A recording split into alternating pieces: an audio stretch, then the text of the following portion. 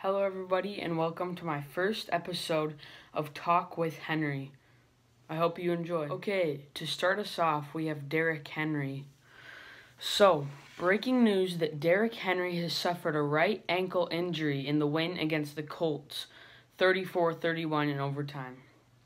Derrick Henry is to receive ankle surgery on Tuesday morning.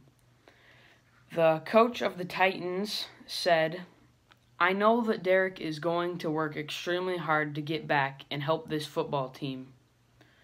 The Titans are fearing that this is a broken ankle injury that will have him out for the season.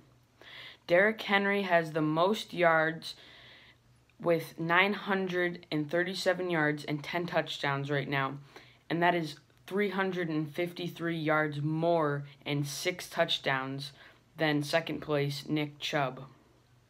The Titans are signing Adrian Peterson to their practice squad, and he is a 13-year veteran and is the only running back in football history to have 2,000 yards in one season. This week he had 68 yards and 28 handoffs, and last week he had 86 against the Chiefs. This is the first time that Derrick Henry recorded less than 100 yards in back-to-back games. This injury is not looking good for the Titans, and he was looking to be the MVP of this season, and now this is not looking good for the Titans.